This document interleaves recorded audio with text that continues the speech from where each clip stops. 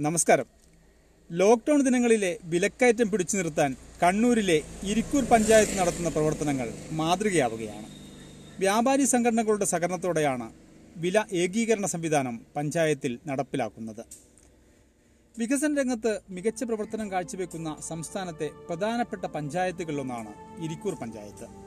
Fund ചിലവഴിച്ചതിന്റെ അടിസ്ഥാനത്തിൽ ഇത്തവണ 15ാം സ്ഥാനം സംസ്ഥാന തലത്തിൽ നേടാൻ ഇരിക്കൂറിനായി.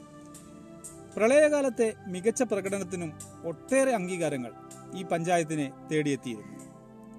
400ഓളം പേർക്കാണ് ഓരോ ദിവസവും കമ്മ്യൂണിറ്റി കിച്ചൺ മുഖാന്തരം ഇവിടെ നിന്നും ഭക്ഷണം നൽകുന്നത്. പഞ്ചായത്ത് പ്രസിഡന്റ് KT അനസിന്റെ നേതൃത്വത്തിലുള്ള ഭരണസമിതി അംഗങ്ങൾ ഒരേ മനസ്സോടെയാണ് പ്രവർത്തനങ്ങൾക്ക് നേതൃത്വം നൽകുന്നതും. കുടുംബശ്രീ അംഗങ്ങളും സന്നദ്ധ പ്രവർത്തകരും പോലീസും ആരോഗ്യ പ്രവർത്തകരും എല്ലാം കൈകോർത്തുകൊണ്ടാണ് ഈ പഞ്ചായത്തിൽ പ്രവർത്തിക്കുന്നത്.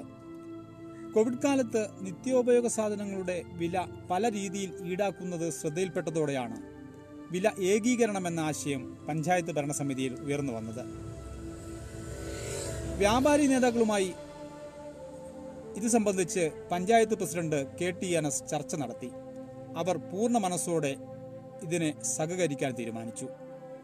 പഞ്ചായത്തിന്റെ നേതൃത്വത്തിൽ ഇതിനായി ഓൺലൈൻ സംവിധാനം ഒരുക്കുകയാണ് ആദ്യം ചെയ്തത്. നിത്യോപയോഗ സാധനങ്ങളുടെ വില ഓൺലൈനിൽ ഓരോ ദിവസവും അപ്ഡേറ്റ് ചെയ്യും.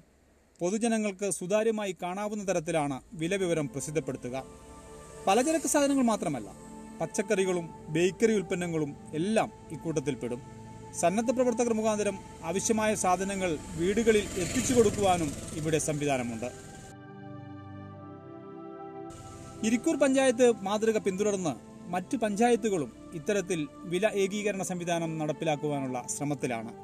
പഞ്ചായത്തിന്റെ ഇത്തരം നല്ല പ്രവർത്തനങ്ങളെ പറയാതെ പോകുന്നത് ശരിയല്ലാത്തതുകൊണ്ടാണ് ഇങ്ങനെ ഒരു വാർത്തയുമായി ഞാൻ എത്തുന്നത്.